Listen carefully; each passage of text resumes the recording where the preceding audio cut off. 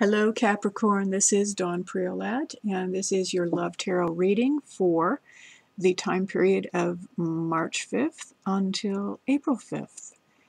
And first of all, I want to thank you all for subscribing to my channel and also for signing up for my email list on my website, because that will give you immediate access to whenever I'm doing a radio show, for example, like tomorrow, where I'm doing free readings, and you can actually send in your questions and I will send you the link, because even if you can't attend the radio show live, you can always, I will send you a link for the recording of it. So you'll still be able to get the answers to your personal questions. So, because this is a general reading, Capricorn, you may have more specific questions. That's one way that you can get some questions answered. So, the other thing I want to offer you that I've offered to all the other zodiac signs is a free love map session.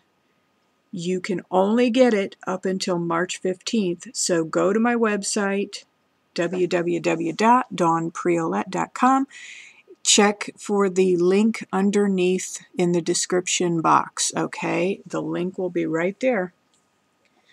That session is really going to help you to start releasing the blocks to you finding the love of a lifetime. And this reading that I'm about to do for you is called the How to Find Love spread. Now, whether you already have someone in your life or if you're looking for someone, even if you have someone, we can always use improvements. So that's what, this is going to focus on whatever might be blocking you. So to get right into it, this is from the Healing with the Angels cards by Doreen Virtue. This is Ángel Guardián. This is your guardian angel. So it's your guardian angels want you to know that they are near you. Even though sometimes you're going through a lot of pain and you feel like you're alone, they want you to know that you are never alone. And that if you can remain calm, do some EFT tapping if you're upset or sad, and then you'll be more able, once you're calm, you'll be much more able to hear the guidance that is coming to you at all times. And the second card that came up for you was Armonia, which came up in the reverse. So that's telling me that right now, for you, Capricorn, maybe you're not experiencing some harmony in certain areas. They're telling me work for some of you. I'm hearing disputes, maybe some arguments. So some of you are not having some harmony right now. But look at this one, Nuevo Amor. Now, so far, Capricorn, you guys are the only ones that have gotten this card. This is new love.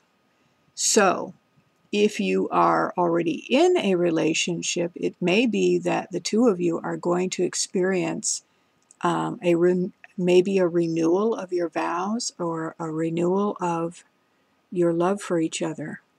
You're going to experience, we're coming into springtime, and it just feels like you're going to be experiencing either a new person or a new love within the relationship you're already in.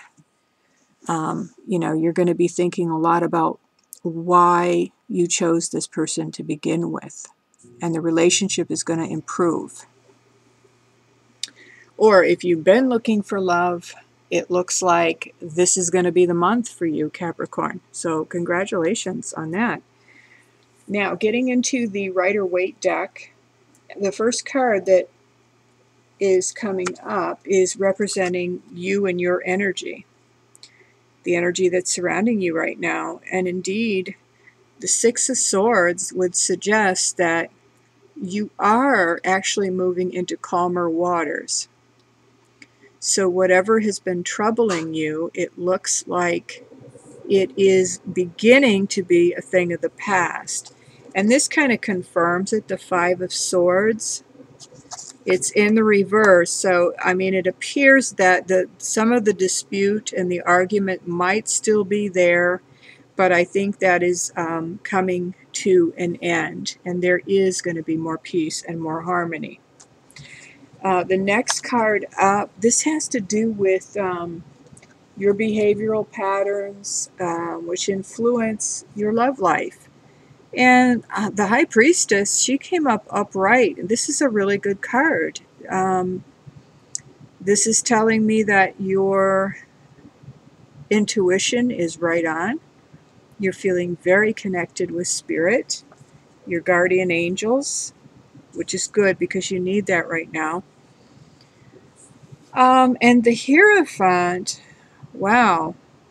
I'm wondering for some of you, because sometimes the Hierophant can mean that a marriage, it might be a marriage proposal, and that would kind of go along with the new love, because if you're already in a relationship, that would be, something that would be kind of rekindling your love, is a marriage proposal.